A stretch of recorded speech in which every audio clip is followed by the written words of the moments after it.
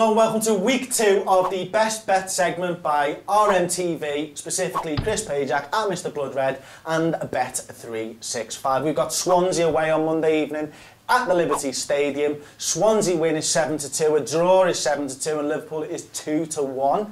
If you like Paul Machin's prediction of the 1-1 draw at the weekend, that's 6-1. If like me you think it's going to be 1-0 again to the boys in red, 7.5-1. Sturridge for the 4th week running to get first goal and 1-0 is 23-1, and Sturridge inside 20 minutes, which we did well with last week, is 16-1. So they're the bets for Swansea. Please allow me to indulge myself for a couple of moments here and pat myself on the back because it's probably the last time that I'll get to do that this season. But last week the European Elite Accumulator came in, so in a step away from the format from last week, we'll review last week's bet. The Premier League Accumulator failed miserably. I'm sorry about that, people. Anyone who backed there, a bit unlucky. But look, the European Elite Accumulator came in. It was a 90-1 stretch, but Dan Turner took the idea of the show and made it his own. He tweeted me at Mr. Bloodred, won me 1,100 quid from a tenner today. I slightly altered the European Elite tip.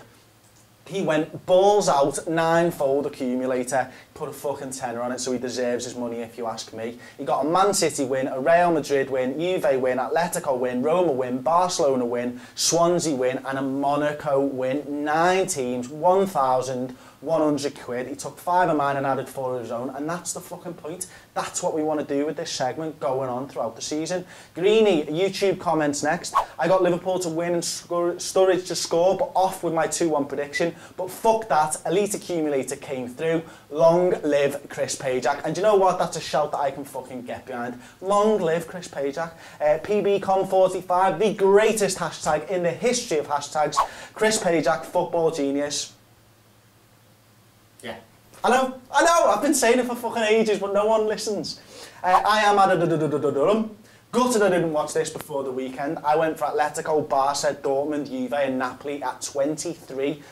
I stuck 18.50 on it and got a nice little 435 quid. Beat the Manx and the bookies. Top weekend. Fucking brilliant. 23-1. But why the 18.50, mate? Unbelievable. Random number. It must have been left in your account. It was, wasn't it? Tell me it was. It was. Okay, this week's bet, that's why we're here. I'm not doing a Premier League accumulator this week. I don't like the look of the fixtures, to be honest. Chelsea, obviously a big side away at Everton. I never like to bet against Everton, to be honest. They always fuck me up. They always have done. Piss me right off.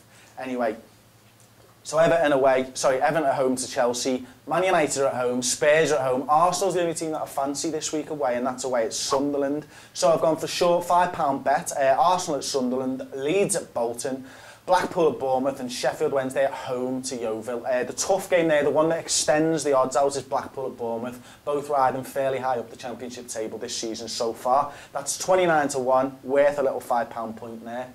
The European Elite Accumulator this week, again, going balls out, taking Dan Turner's lead on this, getting a bit ballsy because I fucking got it right last week. Man City at Stoke, Real at Villarreal, Valencia at Betis, AC Milan at Torino, Schalke at Mainz, PSV at FC Twente and Sporting at Olahanananananananesi.